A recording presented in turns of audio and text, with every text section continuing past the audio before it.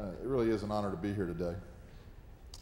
This is a pivotal year for MEC as we put real booster rockets behind the implementation of Blueprint Mississippi. In 2011, Blueprint Mississippi showed what we could do as our area issue chairs, steering council, advisory council, and stakeholders, over 1,000 participants in all, went to work on a dramatic and broad-reaching research project. Chairing the effort was Commissioner of Higher Education, Dr. Hank Bounds, and the results were compelling. But as we turned to the task of implementing Blueprint, we realized that we couldn't get the job done with chewing gum and baling wire as we had done in the first Blueprint in 2004. It was clear that it would take a concerted and well-funded effort and to really complete the job. That's where Blueprint Mississippi Pathway to Progress effort comes in. It is both a campaign and a process. The campaign is designed to aggregate $3.7 million in program funding to jumpstart the implementation of Blueprint Mississippi.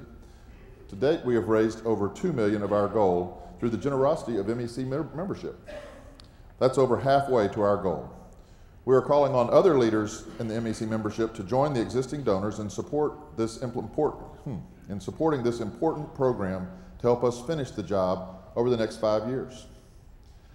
Assisting in the effort to reach out to our members are our regional vice chairs, Robin McGraw from Renaissance Bank, Jerry Host from Trustmark Bank, and John Hairston from Hancock Bank. It's a group of bankers. I know that makes you all happy. As well as Bill Yates, focusing on our leaders effort. So much for the campaign part. It's important, we need to get it done, but we also need your help. Now for the process part. It involves re-engaging volunteers in every corner of our state. It takes real involvement from stakeholders in every part of our state to make this happen. You can sign up to participate in one of the 4 areas online at blueprintmississippi.com. All the information you need is on a card in your place. As you can see, Blueprint's programmatic focus is on the 4 important Blueprint Mississippi pillars of progress: economic competitiveness, resource development, educational achievement and workforce development, and technology advancement. We aren't waiting on the fundraising to be completed. We began aggressively implementing Blueprint Mississippi last year with our first drill-down study identifying the opportunities for healthcare as an economic development driver. As a result, Governor Bryant has created the Mississippi Healthcare Solutions Institute, which MEC is now helping launch as part of the process. MEC has task forces that are hard at work in each of these 4 issue areas. The projects are well underway, and there are more to come.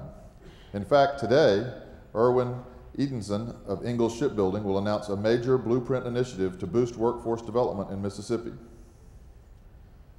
$3.7 million puts the program resources in place to take Blueprint Mississippi to the next level. It will be teamed with $5.9 million in operational funding over a period designated by the MEC board to provide a combined investment of almost $10 million into the Blueprint Mississippi Pathway to Progress program. That's real money, all from the private sector in a state the size of Mississippi. Mississippi is on the move. Blueprint Mississippi helps keep our focus.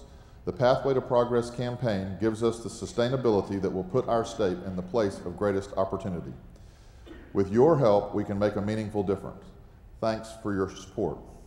As a new person to Mississippi, it is a distinct honor to be here and afford the chance to help contribute to the success of Blueprint Mississippi. I look forward to working with you. I appreciate the welcome that I've received. I appreciate Blake. This is a great organization. We look forward to being a part of it for a long time to come. Thank you very much.